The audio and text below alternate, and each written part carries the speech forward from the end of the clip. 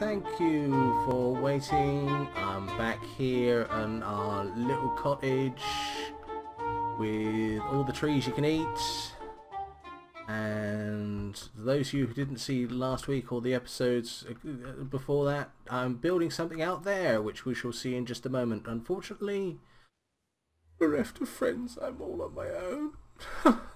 Dear. So I just need to go and dig up a lot of sand here, and then I'm going to take it out there along with this gravel and put it to good use, as you shall see in a minute. So thank you, Marshmallow.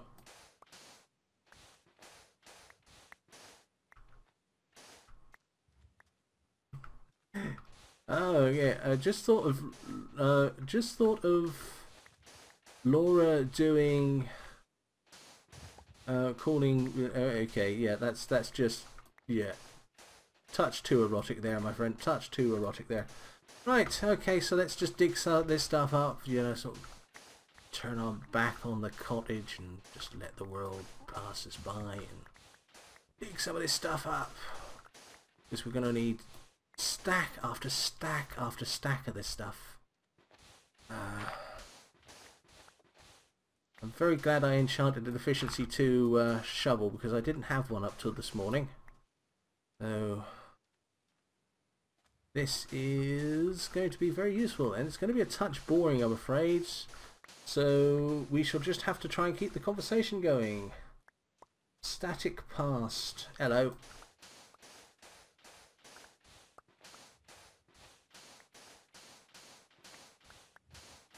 That's the sand. Dig the sand up. Dig the sand up. Yeah. Just did mention to Team Tuxedo that I'd be on here streaming tonight, and if anyone would come along and help me out, they were more than welcome to. It's amazing the number of people that were suddenly washing their hair or had to go and resuscitate their budgie or something like that. Well, I suppose this is not the most interesting job to do, is it? Oh. No, but it's always good to have friends to come and help you out, isn't it? Oh, hello. Hello, Tort. How you doing? Greetings! Hello. Right, grab a shovel, get to work. Rather, tell you how. Right. So let's we need lots and lots and lots and lots and lots and lots and lots of sand. The chat is going wild. Well, we had to give you some form of suspense, didn't we? Yes, with my really good acting. We should have discussed some time for me to come in though. So I was just like, is he gonna walk into the house? And I was sitting there thinking, for crying out loud, will you say something?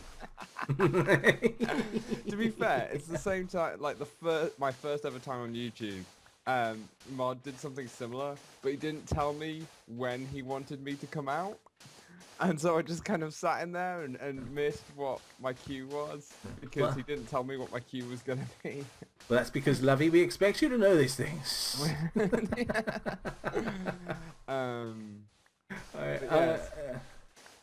Okay, so I like in the other half of the live stream, I slightly hinted at something, didn't I? You did. Yes. I play a little thing called live action roleplay. Well, I go to the Lorien Trust system, and in that I've recently I died last year, and I've just started with a new character. Now this character is of a particular race. Before you get into that, why don't you tell us a little about the Lorien Trust? I can do. Yes. Well, why don't you tell us about that, Tort? Yes. I'm sure they're dying to hear the voice though. But, okay. So. I'm sorry. Is this going to be a competition over who has the smoothest voice? No, I wouldn't dare dream of stealing more fans from you. Oh yes, spoken like a true YouTuber. That ego in action. Anyway, so the Lorien Trust is a fantasy-based live-action roleplay system. So if you've ever heard of things like Dungeons and Dragons, where you've got a bunch of friends with a lot of imagination sitting around a table, rolling dice to determine like things that characters get up to. Like, say you're trying to attack some kind of orc, so you roll a dice to see if you hit it. Well, live action roleplay is slightly less in the imagination. You still need a bit of imagination for it, but you're actually dressing up and going out there and doing it for real. So there is still a lot of suspension of disbelief needed because, yeah, there are things like hobbits, halflings, dwarves, things like that. And while, yes, they're supposed to be like 4 foot tall, obviously the players playing them, well... His name's Colin, he's 6'3", he weighs 18 stone. But in character, he might be. It's set in a world called Adrea, and one of the things we jokingly said, oh yeah, there's a strange Adrean light that makes like halflings look 6 foot tall. Or no, dwarves are really dangerous because they're not that tall. They're just really close. You can never tell how close a dwarf is. and silly little in-jokes like that. Yes, he's not a dwarf, he's deceptively far away. I also quite like the setting of the Lion Trust. Like I said, it's set on Adrea, but Adrea isn't like our world. Like, for example, our world is a planet. Adrea isn't. Adrea is an egg. We live on the egg of a cosmic dragon. And that's a lot of fun. Adrea herself is actually the name of the dragon. I've got to be honest with you, if I was ever to think what living on the egg of a cosmic dragon was like, I'd be thinking in the Midlands as well. Yeah, it takes place in Derby, in a farmer's field, well, private land, called Loco Park, which is just outside of Spondon. I think that's a lovely place name. Like, I just like Spondon. It's... Wow, I'm filling up the sand quicker than I thought. Excellent, excellent, because we're going to go and use it in just a second. Yeah, did you just remind me of something? Sorry, I'm just going to change the subject. It's your live stream. Oh, thank you very much, sir. So very kind of you to say so. Yeah, I was, we were driving up near Liverpool. This was a few years ago. Well, it was quite a few years ago. I was still married. I was driving up there with my wife, and I was teasing her, which is possibly one of the reasons why I'm now divorced. I was teasing her about the strange names in Croatia where she came from, and just sensible names, proper names we have in this country, not stupid names like you get in Croatia. I don't think I said stupid. I'm still alive. But that very second, we drove past a sign that said Plimbo on the left. Plimbo. What a name! What a name! And ever since then, I've seen seeing silly names wherever I look. Colleague of mine, a girl by the name of Jacqueline, has a picture on her desk that she's proudly posing by a sign that says Jack's Bush. I have no idea why she finds that funny, but she does. Anyway, please do carry on. Well, as I said, I got a good idea here, Colonel Moustache. Let's go and sleep, shall we? Yes. But do people want... I have got a little bit of a sore throat at the moment, so I won't be able to keep it up. But do people want to hear my Beaskin voice as well? I don't know. Let's ask the chat. Do people want to hear his Beaskin voice? At the moment, everyone's going Mazumba. I have no idea why. That's because you don't watch my dating sims. It's basically the best name for a town in the known universe. Right. Mazumba. Oh, we're starting to get some yeses. They want to hear Beaskin voice. How you off for gravel and that before we start? Oh, I have 1, 2, 3, 4, 5, 6, 7, 8 stacks of sand and 6. Okay, there's some stuff in the chest. Do you want to just top up and then we'll head off and start using some of this? Oh, but okay. yes, I would say generally people are saying yes. That's Okay. Well, he talked a bit like this. I don't know if my mic can handle it, but yeah, he was a beaskin. So certain words were hard to pronounce, and H's are things that you don't say, and like he had a bit of a gruff voice to him. But like, He was a very friendly beaskin, even if he doesn't sound like it by the way he's talking. But yeah. Well, for what it's worth, I'm from Hampshire, so I don't believe in H's anyway. Which got kind of amusing when I was my beaskin character, because I come home like back when I was living with my parents. I come home and I start talking to Mum. Hello, Mum. Well, it's very true. It's totally what happens. It's like number of times I've been in the other supermarket the day after recording, and I've got to stop myself from saying, "Excuse me, could you tell me the way to the artichokes?" As far as I'm concerned. I don't know. Playing or joining in with dating sims is different to watching them. I suppose maybe I don't know, but also I work rather unsociable hours, so it might be difficult to get a time when I'm awake that all the others are as well. I don't know. I'm not adverse to such things, but it might not be logistically feasible. Well, perhaps we should record something together somewhere and see what you think about it. Maybe. And that's not promising, and I'm not saying I'm going to do it this week, but we'll think about it before the oh dear. And yes, of course, it'll be for Simon's channel, because I'm not stealing his fans. I'd like to make this clear. Yes. Welcome to the Tort channel, all Tort, all of the time. The spirit of Gygax is strong in that one. Actually, that reminds me, someone who asked the chat, and you two, Tort, are you all excited about the new Star Wars movie, or do you just don't care anymore? Ooh, controversy. Yes. I have certain friends that proudly proclaim that there are only 3 Star Wars movies. Well, you're actually sharing an island of sand with one.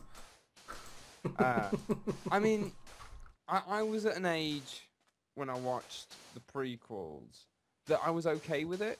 I like the idea of there being more Jedi and whatnot. However, the third one was terrible. Oh yeah, no argument there.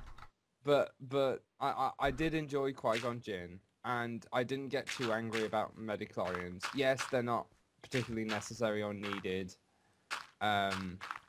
It was a bit better when the Force was more religious and faith-based than scientifically based. But and I could live with it. I could live with it.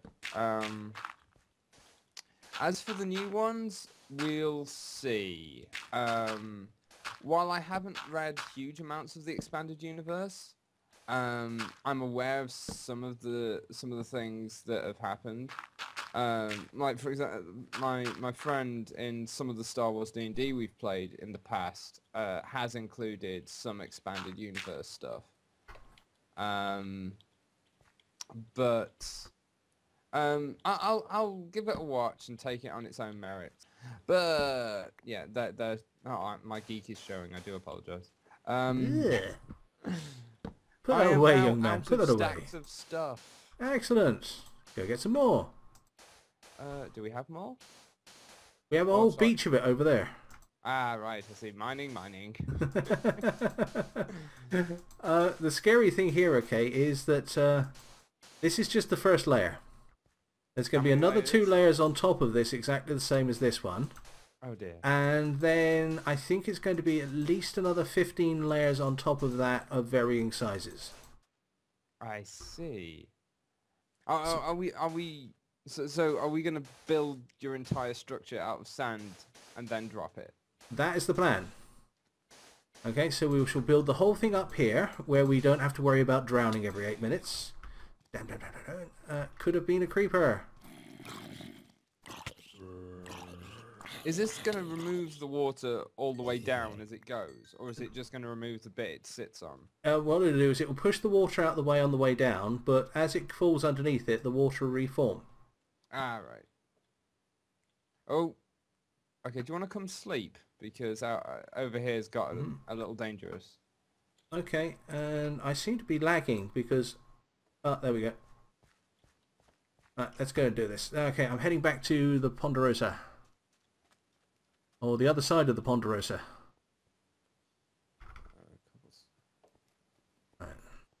Oh, there's a ton of gravel in here. I looked in the wrong chest. You should have looked one with a ton of gravel in. The foolish idea. Speed this up a bit. Oh, cheaper.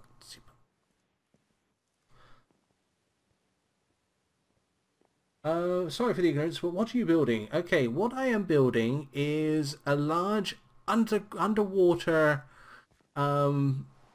building, which is going to be made of glass. So what I'm going to do is I'm going to make an inside mold of the glass of it above water, above this wood, and I'm going to then set fire to the wood.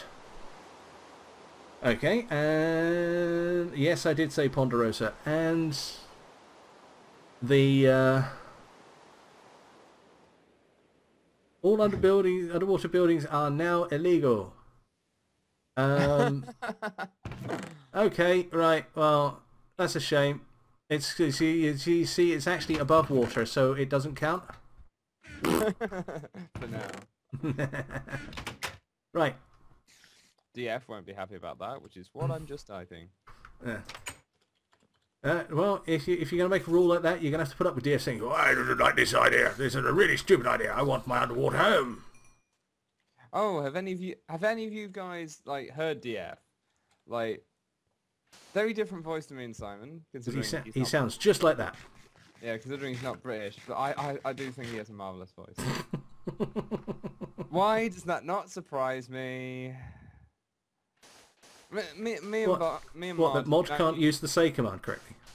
Me and Mod have known each other for probably approaching 10 years or more now. And yes,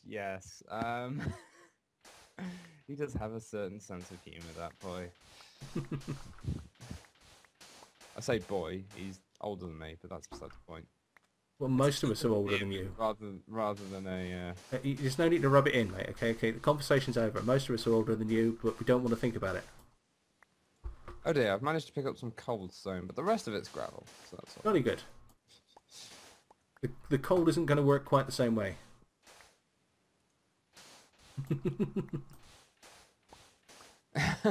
Yeah, well, one should really say lol, as far as I'm concerned. Sign of very poor breeding, don't you know? Rather. I'm not saying this justifies his actions, but I'm saying that it goes a long way to explain why eventually he decided that the best thing for him to do would become the most powerful wizard everywhere, and turn people into mice if they disliked him. And he also grew a dislike for noses. Yeah. Well, I knows is why he says that, to be honest with you. Sorry. Actually, I am going to apologise for that one. If anybody's curious, the current Star Wars game I am playing is actually set like in the Old Republic, so a good while before the first three movies. Well, look, the prequel movies. Oh, at least 19 years before them, yes. I can't remember exactly where in the timeline our current game is falling, but the ST does like to play in that setting because it means you can have lots of Jedi.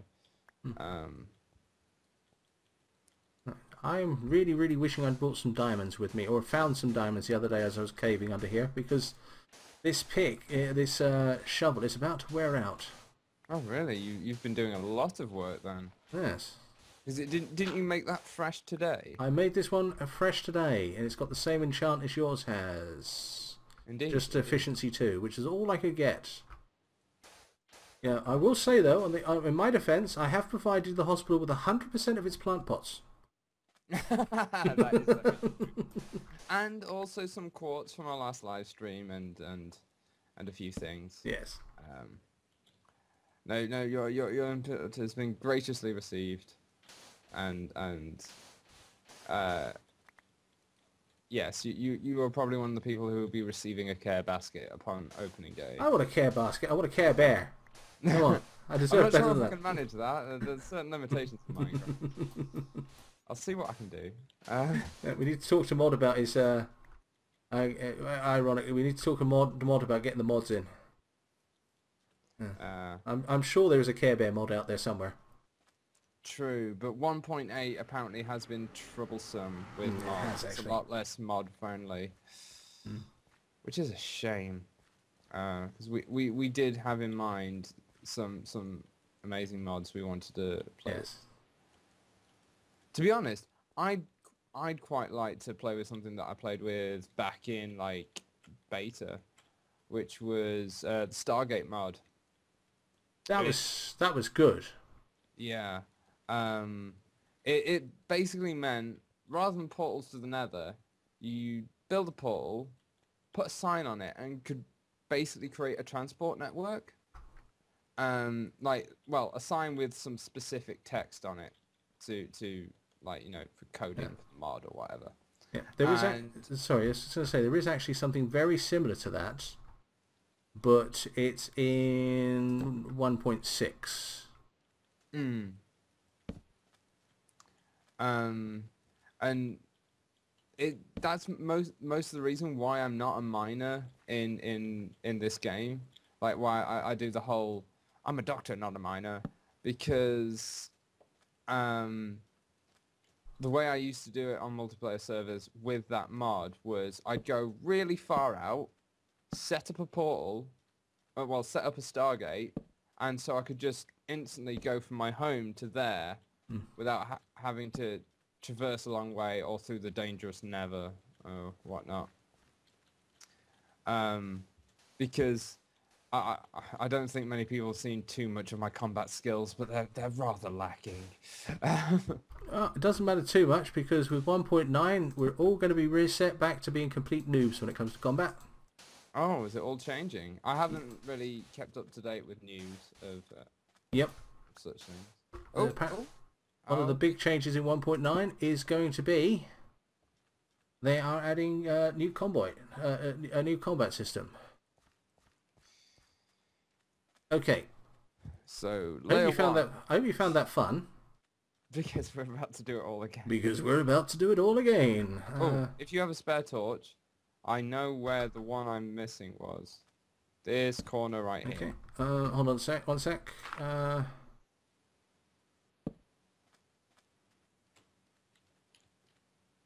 It's actually... Yeah, there, we'll just stick one down anyway. There we go. Alright.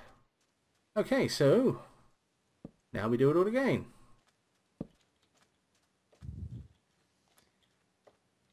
Marvellous.